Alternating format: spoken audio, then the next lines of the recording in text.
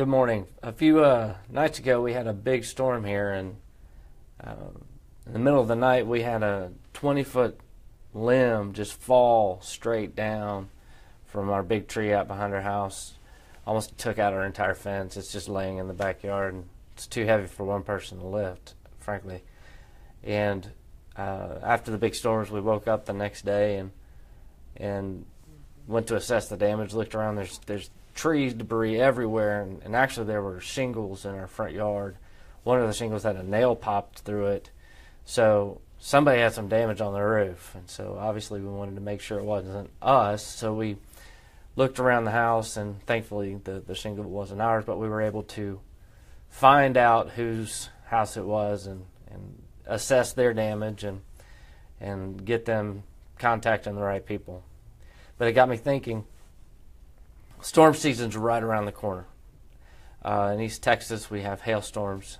Seems like every weekend during the April-May time period. Last year, 2 years ago, there were large hailstorms. If you'll remember, in Wiley and Lindale and all around the surrounding areas. I mean, there's been a lot of hailstorms in East Texas, and with hailstorms, especially the bigger the size of the hail, it can do some real damage to a house. So what I wanted to talk about this morning is preparing yourself and preparing your house for the upcoming storm season. First thing you need to do is go outside, go look at your roof. If you see any signs of any missing shingles or any crooked shingles, even any lifted shingles, you'll see some tabs that when they're laying down flat are fine because they're doing their job.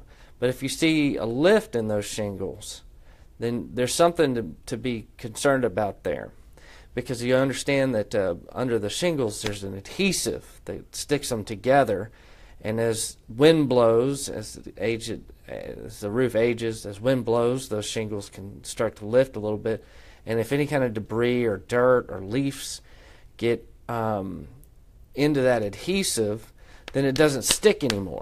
And if it doesn't stick anymore, the water can get, it can cause tears, it can cause nails to pop, and that's when you start to see water damage. So the first thing you need to do is go look at your roof, see if there's any signs of any kind of damage.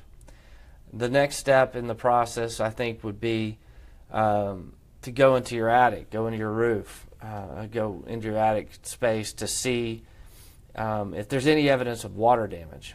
Really, what you're looking for is there's going to be insulation in your roof. And so if you see any insulation that looks different from the other insulation, maybe it's harder or wet even, that's obvious signs of water, right? Another thing to look for would be streaking stains, streaking down the boards and the bracing and stuff in the attic. If you see any of that, then that's a potential water source. The objective of a roof, obviously, is to keep water from getting into the building envelope. And if you have any areas of penetration, water gets in, you can have water damage to your entire house, or even your personal belongings. You can get mold. A lot of bad problems can come from water getting in. So those are the first two steps. Document everything. If you see any indications whatsoever of any type of water intrusion, water penetrations, any lifted shingles, call a roofer and get them out there immediately. Document it. Tell them you had somebody come out and they said it was fine. And the reason you do that is when these big storms come, if damage does happen from a big hailstorm, you'll be able to say, no, this roof was in fine working order prior to this storm, so the insurance company can know, okay, this roof was fine, now it's not fine.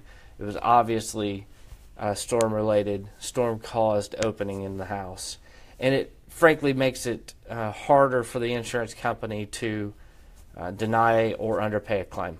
If they know you're doing your job to maintain your property, maintain your house, then the insurance claim process should should proceed smoother. So check your roof, check your attic, check your window seals, and make sure there's no water penetration in the house. And that's the first step to preparing your house for storm season. Do it now. Don't wait until it's too late. So if you have questions about an insurance claim, insurance issue, feel free to call us, 903-965-2000. Thank you. Have a good day.